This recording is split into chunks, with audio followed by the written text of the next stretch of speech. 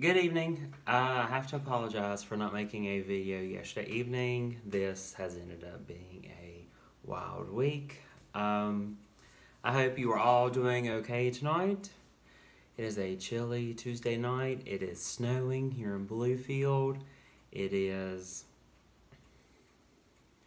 the last day of March.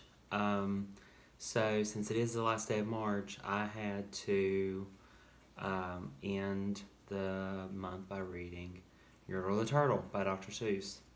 I'm so thankful that I got to read so many of our Dr. Seuss books with you in class because we ended up being home the rest of the month. So there were a lot of books we didn't get to read, but I definitely did get to share with you my favorites. So wherever you are tonight, just get a seat and cuddle up with whoever's at home and listen along with me.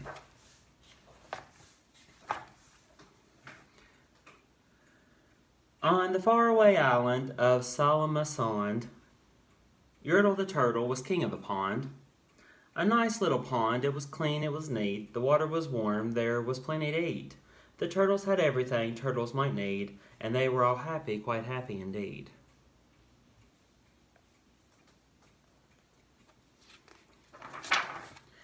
They were until Yertle, the king of them all, decided the kingdom he ruled was too small. I'm ruler, said Yertle, of all that I see.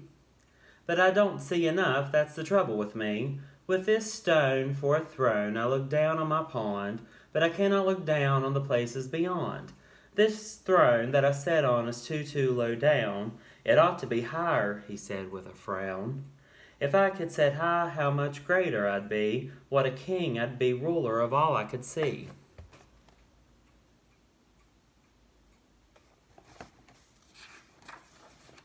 So Yertle the Turtle King lifted his hand, and Yertle the Turtle King gave a command. He ordered 9 turtles to swim to his stone, and using these turtles he built a new throne. He made each turtle stand on another one's back, and he piled them all up in a 9-turtle stack. And then Yertle climbed up, he sat down on the pile. What a wonderful view, he could see most a mile.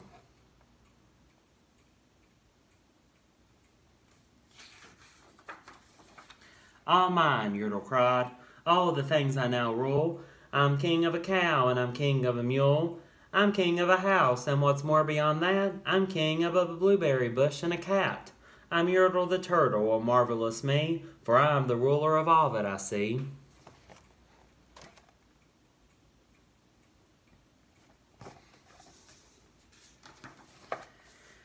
And all through the morning he sat there up high, saying over and over, a great king am I.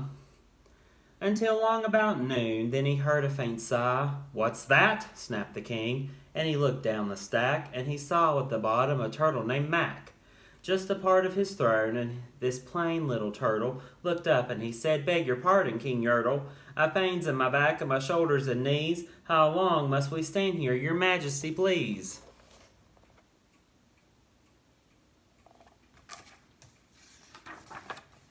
Silence, the king of the turtles barked back.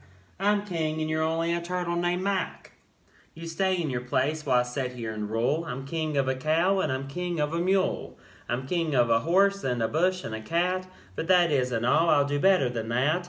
My throne shall be higher, his royal voice thundered, so pile up more turtles, I want about 200.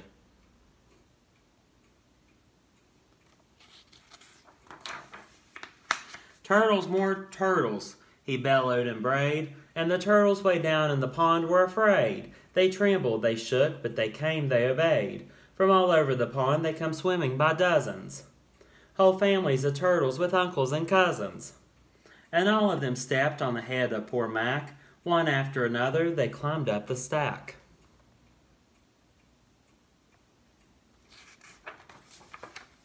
Then Yertle the Turtle was perched up so high, he could see 40 miles from his throne in the sky. Hooray, shouted Yertle, I'm king of the trees, I'm king of the birds, and I'm king of the bees. I'm king of the butterflies, king of the air. Ah me, what a throne, what a wonderful chair.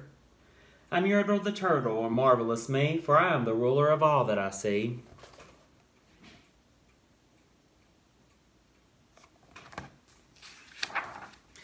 Then again from below, in the great heavy stack, came a groan from that plain little turtle named Mac. Your Majesty, please, I don't like to complain, but down here below we are feeling great pain. I know up on top you are seeing great sights, but down at the bottom we too should have rights. We turtles can't stand it, our shells will all crack. Besides, we need food, we are starving, groaned Mac.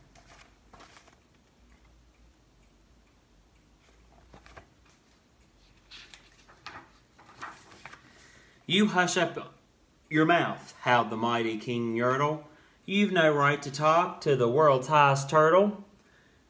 I roll from the clouds over land, over sea. There's nothing, no nothing that's higher than me.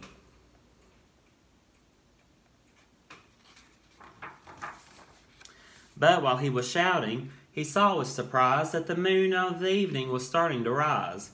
Up over his head in the darkening skies. What's that? Snorted Yertle. Say, what is that thing that dares to be higher than Yertle the king? I shall not allow it. I'll go higher still. I'll build my throne higher. I can and I will. I'll call some more turtles. I'll stack 'em to heaven. I need about 5,607.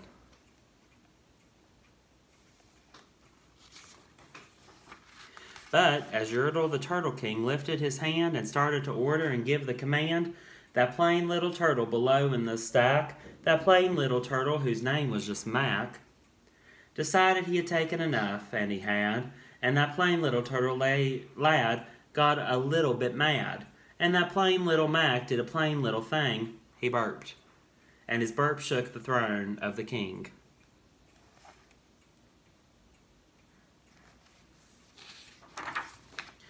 And Yertle the turtle, the king of the trees, the king of the air and the birds and the bees, the king of a house and a cow and a mule, well, that was the end of the Turtle King's rule.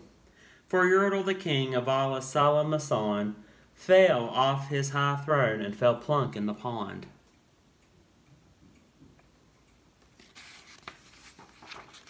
And today, the great Yertle, that marvelous he, is king of the mud, that is all he can see. And the turtles, of course, all the turtles are free, and turtles and maybe all creatures should be.